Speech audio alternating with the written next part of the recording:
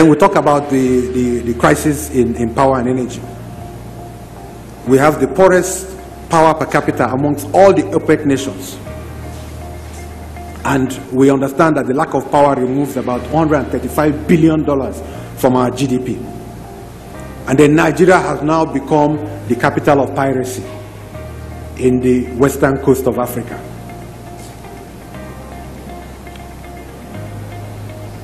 I don't want to talk about adulterated foods and drinks and drugs, road safety, or over-bloated government structure. I mentioned that already.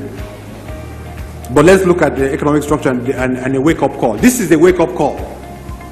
According to the National Bureau of Statistics, our GDP is made up of about 43% agriculture, wholesale and retail 18%, real estate 1.6%, telecom 5%, and so on.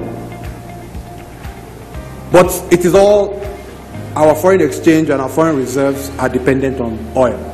But our oil reserves are in decline. I'll say it again. Our oil reserves are in decline. Presently, we have 36.5 billion barrels of oil in reserve, down from 37 billion a year ago. This is the first year that Nigeria has actually recorded a decline in reserves. The DPR just made it official 2 weeks ago. The DPR is the Department of Petroleum Resources. So our reserves are in decline. So that oil that we're all depending on is in decline. Oil production peaked in Nigeria in 2005 with 2.6 million barrels a day.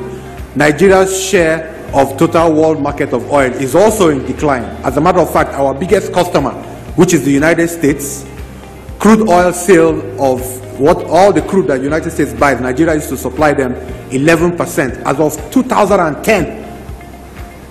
But as of 2012, which is this year, we sold less than 5% of total US demand of crude. So again, our customers are beginning to shy away.